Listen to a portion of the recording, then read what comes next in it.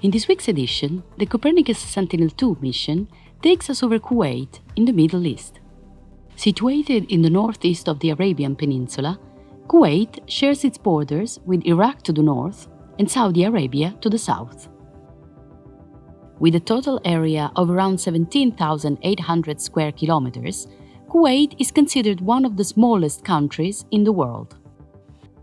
At its most distant points, it is around 200 kilometers north to south and 170 kilometers east to west.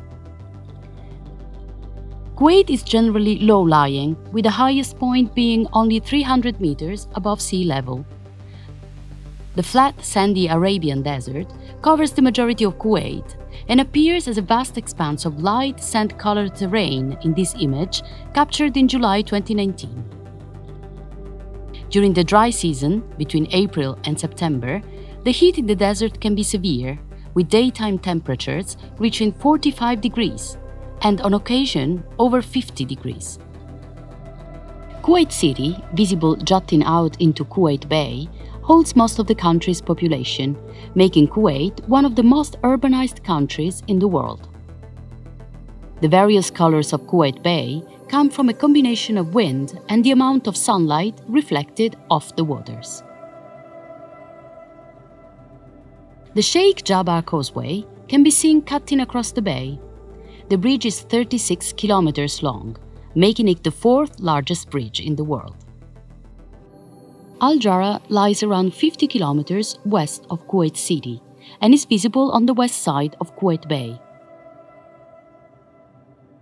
It is the center of the country's principal agricultural region, producing primarily fruits and vegetables.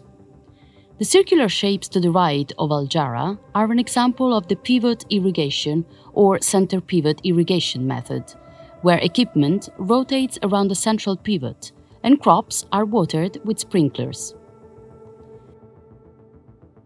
Just south of Kuwait City lies the Bergen oil field, considered the second largest oil field in the world.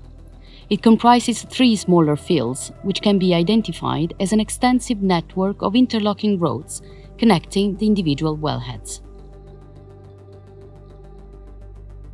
Satellites such as Copernicus Sentinel-2 allow us to monitor changing places on Earth.